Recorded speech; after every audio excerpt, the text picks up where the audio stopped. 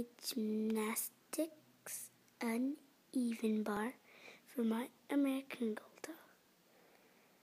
And then under it, I have a mat full of colored chalk. And it's a 3-panel mat, so it folds one. So now there's 2, and then it folds again, so it's 1, 2, and on the inside, 3. So that's the panel mat.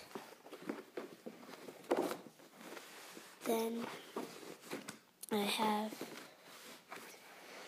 just have the small bar right here. And the bar right here is 12 inches, and then it's a 90-degree angle.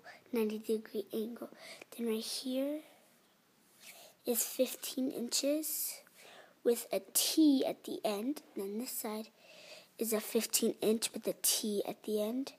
Then this right here to connect the 2 bars together is a 12-inch all across, connected with 1 T and another T. Then this side is the same thing, connected with 1 T, 12 inches, connected with the other T. Now these rubber bands down here to go on the bar, so like when my doll's about to use it. And this one right here is an 18-inch with the T at the bottom, 18-inch with the T at the bottom, then 90-degree angle, and then the bar.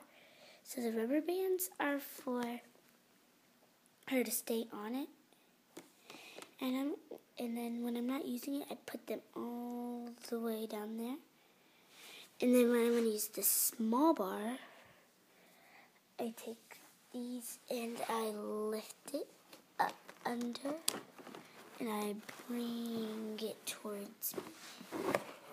And that's when the mat isn't under, so it doesn't bother me.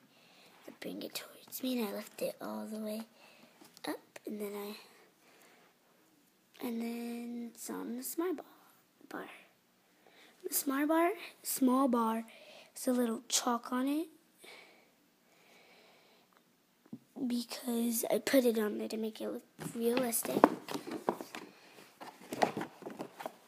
And that is the American Girl doll uneven bars.